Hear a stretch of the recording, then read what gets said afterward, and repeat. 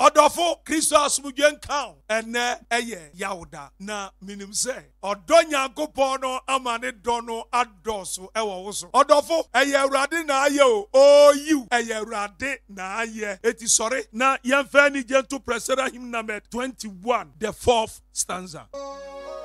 If he say yebe wiase ohwe yenso pepepe yamboni nti na yebre na oye yiye ao miura se yeba wiase ohwe yenso pepe yeso pepe ye bonite na ye ebe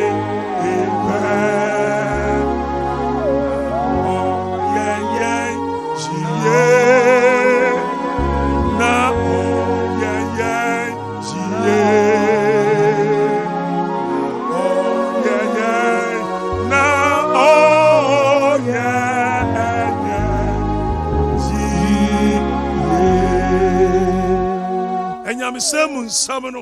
Romans chapter 5 verse 1 and 2. Roman Fogoma Tianum Tichem Bako ene ebien. Therefore, since we have been justified through faith, we have peace with God through our Lord Jesus Christ, through whom we have gained access by faith into his grace, in which we now stand, and we rejoice in the hope of the glory of God.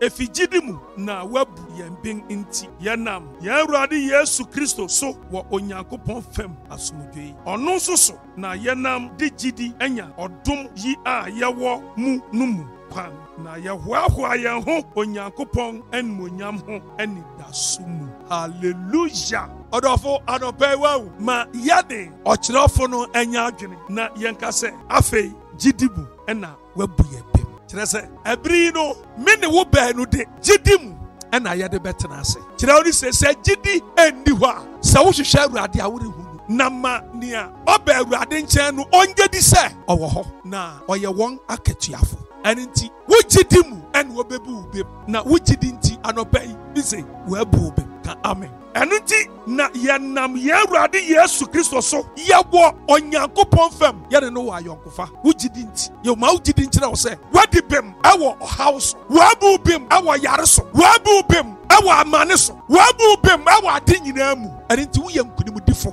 wo mu fo you na wonam Awurade Yesu Kristo so wo Onyankopon fam asumudwe emfauni ni awnamu emfauni ni awrihu emfauni asrochi arebo ebetwam ma wugidi nya adwuma gidi ni se ade no eni ho nanso me de me hu atu Awurade so na mitu Awurade mu anamon wanka am ne santi wo yankurimdifo na otia so na okase eno se na yanam de gidi anya odum yi a yawo mu yi yaw ni yawo mu sesi yi odum a yawo yi eye gidi nti anope mesre Awurade ma wugidi anya adwuma na yawadi daso ewo Onyankopon eni daso ne se etidengara ebebem echecheche se dengaya onyame be hya de ho ani bonya sese me wani daso se anaju achi ade bechi esum erenka ma abrabomuda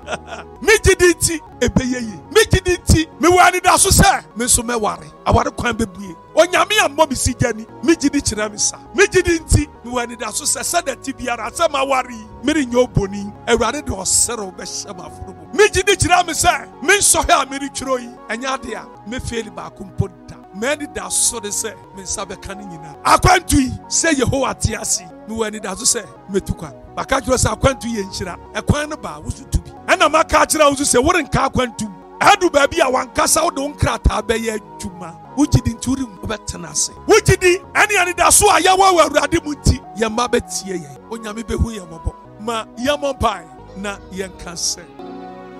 Yamanaman Obatampa Nyamiecha Yamawamo Yanam Christ Nimua Yesurochio Yenemusa Adibachia Esumundi kanipa nyame eja obatampa yeyemwa yadi ayene mose adibachia esumudie kanipa nyame ejo obatampa Beloved in the Lord, this morning, lift up your voice and begin to praise and thank the Lord God for his word and for gift of life. May you pray that through faith you are justified. Nothing pushes you. Because of the faith that you have in Christ, you are being justified. And through faith, the grace of God is abound. And because of the faith that you have, you continue to rejoice in the hope of the glory of God. And pay order for the radiance. Now, if you want to catch your